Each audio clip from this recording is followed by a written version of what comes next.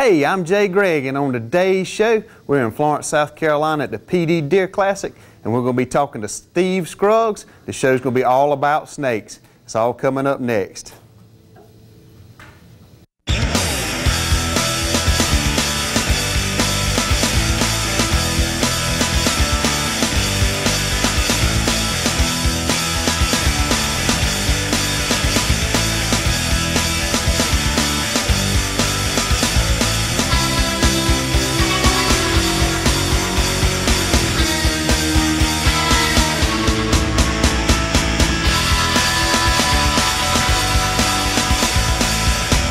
Carolina Outdoors with Jay Gregg. Hey, on our show today, we're in Florence, South Carolina at the PD Deer Classic, and my special guest today is going to be Steve Scruggs, the Snake Master. Steve, I feel like I've known you all my life. I've been to all these shows and been watching you since I was young.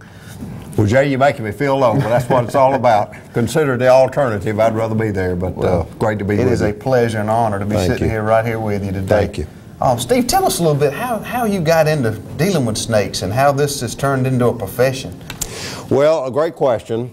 As a young man, 7 years old, 1952, my grandfather said, "Boy, if you're going to be an outdoorsman, you can't be a sissy. Let me show you how to pick up a snake." And that started the whole thing. Now, I started doing presentations, I guess probably 18, 19 years old, and in my military career, traveled around the world twice. Every country I went to, what kind of snakes do we have? And it just got worse. And we started coming to the PD Deer Classic. This is our 16th year. I think it's the PD Deer Classic 17th. Right. But public likes it. They want the information. We try to bring it to them, and that's what we've done. Now, you've traveled all over the United States, haven't you? All over the United States. We've caught snakes pretty much all over the United States, and certainly in the Southeast. And my favorite is the Eastern Diamondback, and of course we do the rattlesnake roundup in Georgia, and just have a great time educating people about snakes and how to be safe and keep from being bitten.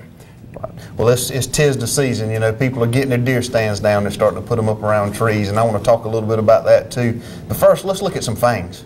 You want to? Well, kinda. Let's do it. All right, let's do it.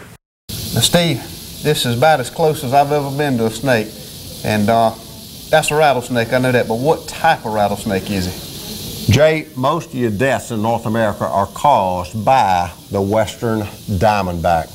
This is a very deadly snake. This is a Western Diamondback, and there's a reason that we bring it to the PD Deer Classic. Here you have the Eastern Diamondback, one of the most feared, one of the most dangerous snakes in North America. It's certainly in South Carolina, but here's the reason I brought the Western, to show people the difference. Most of your deaths in North America from snakebite or from the Western Diamondback. Now, you said earlier, let's see some fangs. Oh, he's getting upset, but I'm not going to let go of him. He knows what he wants to do, and what he wants to do is turn around and put those fangs in my hands. Look at my hands are sweating. And I have to think like the snake. I have to think, but I can feel him doing and trying to do certain things that the TV camera can't feel and the audience can't feel. And I want them to know that. And that's why I've got such a death grip on him. Now, I'm not hurting the snake. He can still take in air, but we're going to see these fangs. And he hates this, but here are the two fangs. Drop down. There they are. And they're hollow like a hypodermic needle, and all he has to do is touch you. And you've been envenomated, see.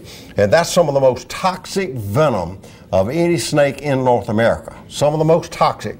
He carries 320 milligrams of venom. He can strike you multiple times. And the thing I've learned over the years with my research, he has 7 sets of fangs.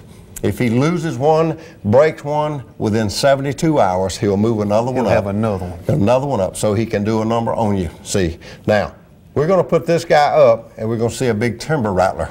But now, where is he found? Out west? Is that west correct? of the Mississippi, Arizona, Texas, Oklahoma, those kind of states. That's where he's at. Yeah, and he'll grow to 6 feet long. How long is that one there? This one here is about 3.5. And he's got about 10 or 12 rattles. And the fingernails, your fingernails, you have something in common with a rattlesnake. Your fingernails and his rattles are made out of the same stuff. It's called keratin. It's a protein. And he's replacing them. Exactly. And every time he sheds his skin, which is 4 times a year, he'll create another button. They're all the same. What a fascinating creature. Okay, let's look at a timber rattler, and then we're going to talk a little bit about the venom and medicine and so forth. Now, Steve, which snake is this one? Jay, this is a timber rattlesnake. South Carolina, I think you call it a cane break. Cane break and timber have the same DNA. I call it a timber rattlesnake. He's a nice one. Now this is a little bit of your more aggressive one right here, right? This one is, yes he is. Jeez, man. Oh. Got him. Watch my glasses there, Miss Sharon. Hold right there, sir. Hold right there, sir. Now he's under control. Now, Steve, tell me a little bit about the boots you got on there. That's pretty. Stepping right there and holding him right there. The only thing that allows me to do this and feel safe about it are my Rocky snake boots. Rocky and I got together about 15 years ago. Yeah, they've been with you a long time. Long time, and it's a boot that I trust. If the snake strikes the boot, everybody's still safe. He can't bite through it. I've done this 1,000 times with these Rockies, and this is a bad guy here, but I trust these boots. No matter where he might hit that boot, you're safe. Let me get him under control. Get that head pinned down, and he hates this. Right there, sir. Right there, sir. Right there. You're okay. Now, he's fine. Let me get him right there. And you see that mouth come open right here. Now I expected that. And what he's trying to do is thrash out of my hand. This snake, very dangerous, has a bad attitude. A lot of these guys are fairly calm once you pick them up. And see, he's trying to get my attention. That rattle, the business end is right here. He's got my attention. The business end is right here, and I can feel him when he's trying to twitch and jerk and so forth, and that's why you never loosen your grip. And the head, you can see, and Miss Sharon, if I can have that fang stick, you can see how puffy it is right here and right here. 320 milligrams of venom. So it's in his cheeks. That's in the cheek, right behind the eye. And he has a muscle that surrounds that pouch. And when he wants to envenomate, he just squeezes. There's a line that runs up, a duct line that runs up from the pouch here to the fang. And we'll see his fangs. Let's see this. We'll go ahead and drop them down. Got a nice set of fangs. There you are, sir. Look at that. Man. Oh, a nice healthy set. And look at that. And right now, you can't, I just got to tell you this. He just tried to twitch and turn that head. See, he doesn't like that at all. But very dangerous animal. And we'll get him put back in the cage and I'll look at him. But 320 milligrams of venom, very toxic. Very toxic. Steve, is he shedding? I see his skin's kind of bumped up. He'll shed 4 times a year. 4 times a year he'll shed, and he is shedding. He's in the process of shedding right now. Now, how many rattles does he have? I haven't counted these.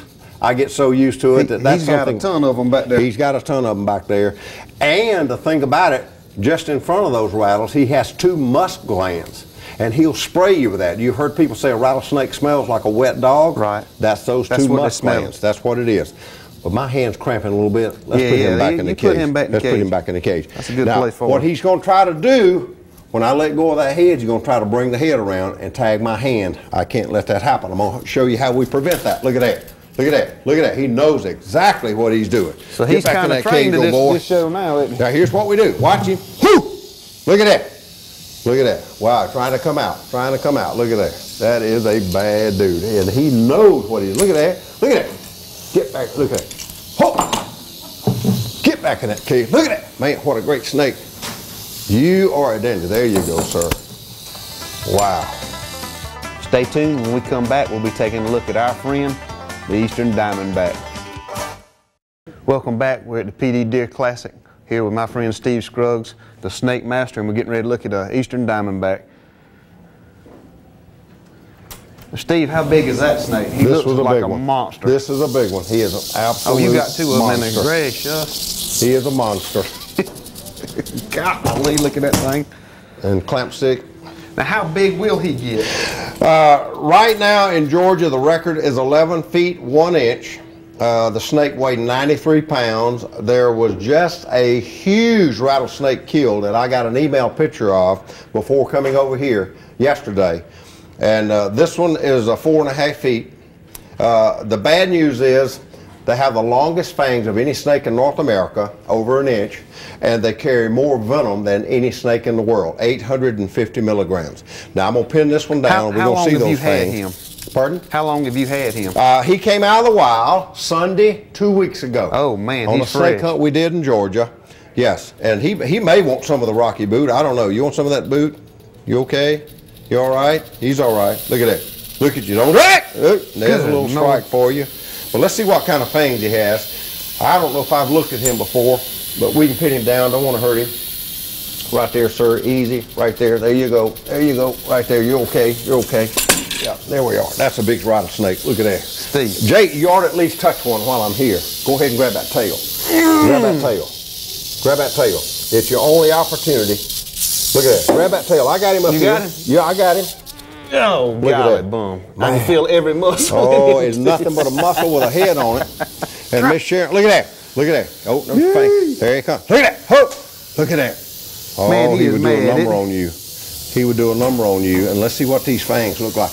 Now, the reason your head is so big, you have all that venom right behind that. Look at there. Look at there. Look at that. All that venom in a pouch here and all that venom in a pouch here. Look at that. And let's just show those fangs, big boy. You want everybody to see them? Look at that. He's got a double fang. Absolutely. Well, he's getting ready to shed one of those. One of those will come out. He'll shed it and probably swallow it. But now I want the audience to know it's all I can do to hold this guy. Yeah, I got a grip on him, and it's all I can do to hold him. Yeah. But look at that. That's exactly how it looks when that snake strikes you. That mouth is wide open. 850 milligrams of venom. And this guy cannot bite through that rocky boot. He can't do it. He can't get his needle through it. And that's the reason I can bring him out. I can throw him on the floor. All I got to do is step on him. If he bites the boot, everybody's still safe. Everybody's still safe. Look at that. What a snake. You're a good snake. Look at that. Now, Steve, very good. I fish a lot and I'm in that swamp a lot. This is the man right here that I have to look for all the time. Cottonmouth will swim in the water. The head and 3/4 of the body is on top of the water. Looks like a log with a head, and he's coming towards you, okay? So that's what he does, 320 milligrams of venom. And when they bite a human, what they do, Jay, is hang on. And all the time he's hanging on, what's he doing? Pumping venom into you. Look at that. And this one's cold. The only reason he's acting like he's acting. Right? You what, sir? We're in the air condition, so he is cold. We're in air conditioning. He wouldn't be this way at all. You know, he'd be pumped up outside, 100 degrees. Oh man! But cottonmouth, 320 milligrams of venom. Everybody that sees a water snake, a red-bellied water snake, they automatically say that's a cottonmouth. Cottonmouth. No, it's not. Isn't it true that that water snake is trying to look like him? Trying to mock him, trying to look like him. Cottonmouth always has that dark brown stripe across the eye, each side of the head. Got a very triangle head, but when they swim in the water, your water snake, only the head will be out of the water. Make that squiggly little move and they'll dive underwater, come back up, you're still there. He's not going to do that. He's going to come see who you are. And check you out. Head and body is on top of the water, check you out. And I'll tell you, fishermen, if that head comes over the side of the boat, he can bring the body to come over the side of the boat. Well, he can have the boat, fish, and everything. I can tell you that. Well, let's put him back in the pen there. Put him back in there, but you couldn't do this. Look at that. Just a snapping away. You couldn't do it. I wouldn't do it if I didn't have these rocky boots on. I was hoping to get a little strike there. Look at that. Look at that. Right in the side. Guys, the boots work. It's time to put him up. He's gone bananas. He's a little mad there. He's gone bananas. Is that a male or a female? That is a male right there. That's a male. That's a male. Thank you, Miss Sharon. Miss Sharon, I tell you what. Very good. Steve, thank you so much for your time. Thank now, you. you do a lot of other wildlife stuff. You've done how many children and stuff over the years? Just millions? Jay, I started my outdoor education program in September 1992. Since then, I've done 1,300,000 children.